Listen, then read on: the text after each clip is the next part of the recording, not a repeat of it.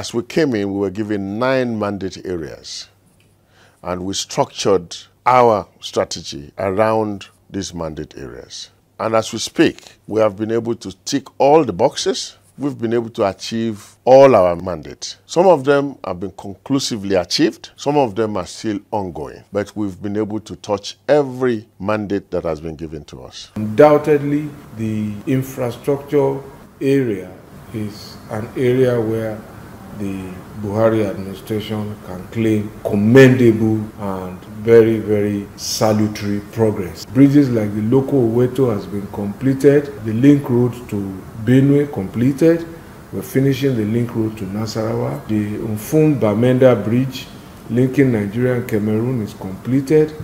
The Chachangi Bridge also completed. The Ecom Bridge also completed.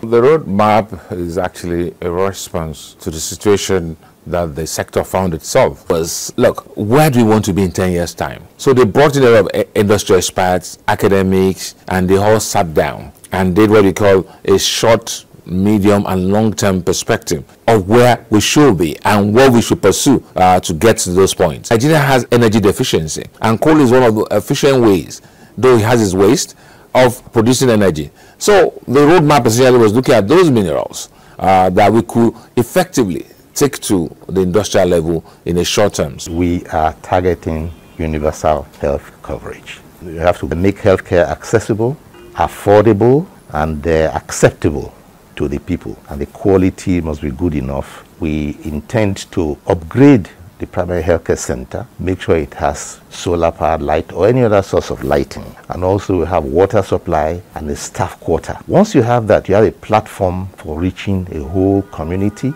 The master plan for the Niger Delta is tailored towards improving the Niger Delta holistically, from education to agriculture to management of the oil resources to ensuring that funds available for development are felt by the people of the Niger Delta.